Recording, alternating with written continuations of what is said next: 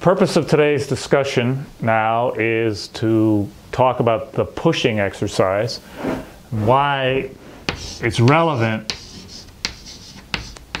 to living with a dog and dog training.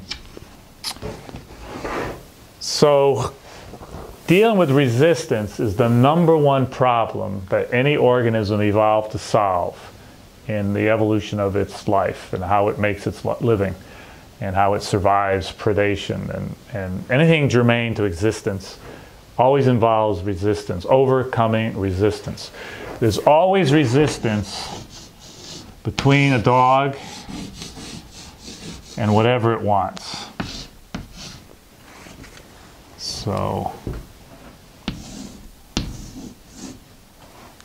you have to overcome resistance. Even if there's a $20 bill on the floor, I got to bend over and pick it up. It takes work to get it.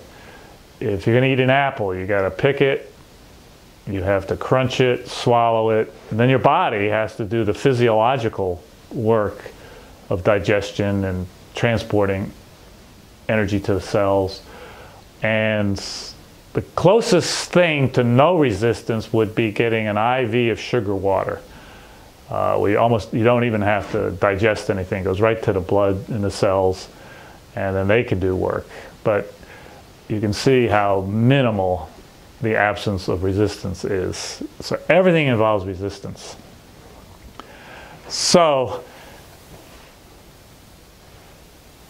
this pushing exercise is different from counter conditioning or desensitizing, because it is the counter to a distraction, whereas counter conditioning is not necessarily going to counter the attractive value of a distraction.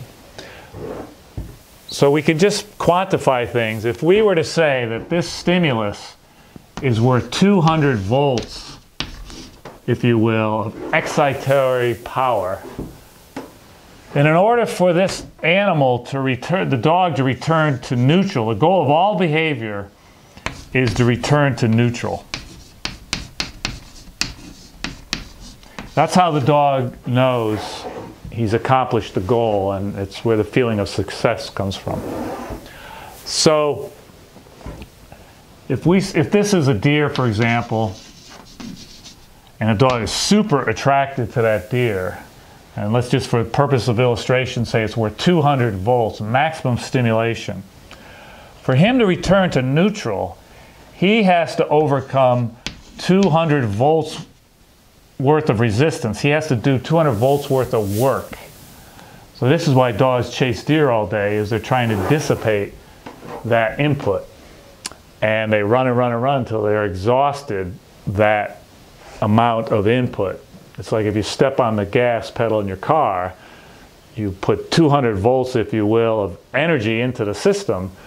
And when you take your foot off the gas, the car doesn't just stop. It keeps rolling until the resistance it encounters returns it to neutral and the car knows stop. And the system is back in balance. So the problem with, if I ask a dog to sit for a cookie, well, that may only be worth, if that, 50 volts worth of work. So the dog's still left with 150 volts shortfall. Pushing, on the other hand, can absorb all that work, and we offer 200 volts worth of resistance, and the dog overcomes it. Now, why would pushing for food be more satisfying than sitting for the food? Because what dogs are really looking for is resistance. Overcoming resistance. That's their definition of pleasure. It's like children. When you raise kids, they get good at something, they want to challenge themselves. They're constantly increasing the resistance of whatever it is so that they get more pleasure out of that activity. And then after a while, overcoming the obstacles of resistance becomes a satisfaction.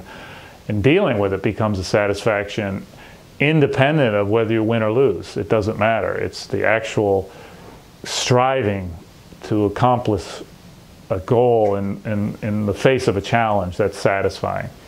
So currently behaviorism is saying the pursuit of pleasure and the avoidance of pain and then whatever instinctive mandates are out there. That explains behavior.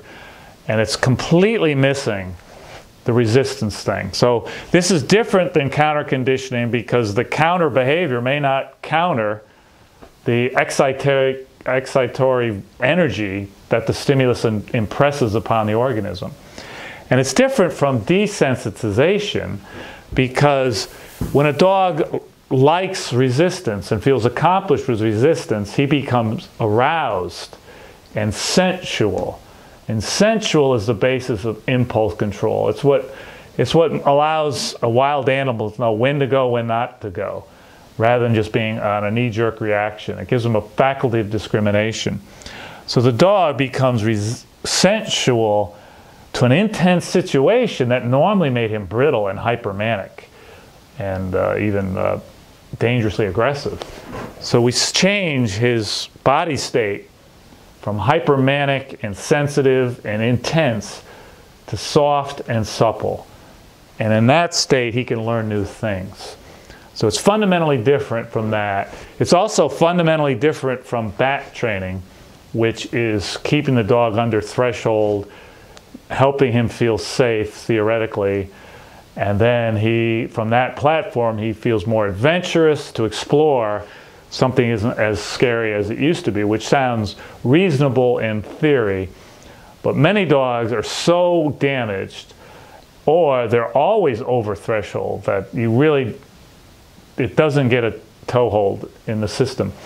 Whereas changing the dog's relationship to resistance through the pushing exercise changes his relationship to everything, because resistance is a common denominator to all experience, all perceptual states, and all learning resolutions.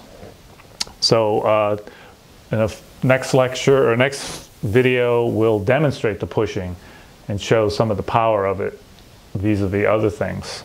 So I think that sums it up.